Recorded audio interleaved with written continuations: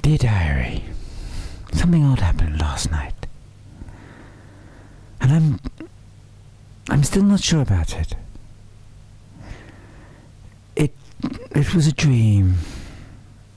I've been having lots of dreams that I couldn't quite remember. And when I've been waking up, there's been blood on the bed. There's a little patch just on my stomach that seems to be weeping. It's a bit sore blue. I thought it was just a mark, an infection, a spot.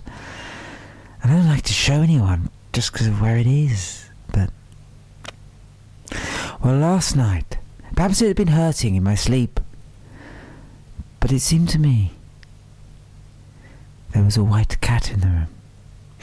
A strange white cat, because it had one eye, green, and the other eye red.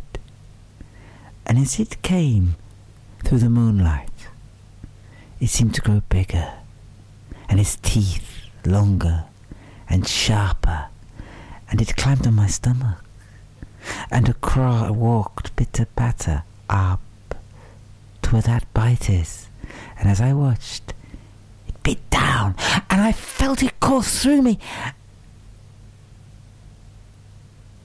and it wasn't as much pain as I thought, but there was something in the pain. It felt like I was giving something blessed, something I ought to give. And as I looked down, it seemed for a moment the cat had a human head, dark hair, long hair I know so well.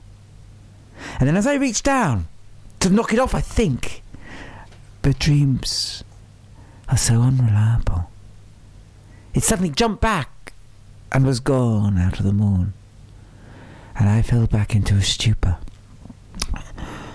Well, this morning I woke up, and it must have been a dream, because my nightclothes were on as much as they always were.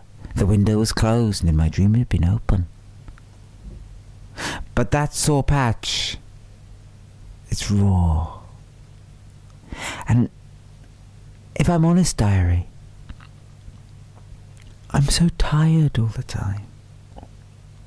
So incredibly tired, except when the moon is shining and she, Carmilla, is at my side. And then it feels to me, just for a moment, like my old life can come back, that love can come back. I wish I felt joy in the sunlight once again.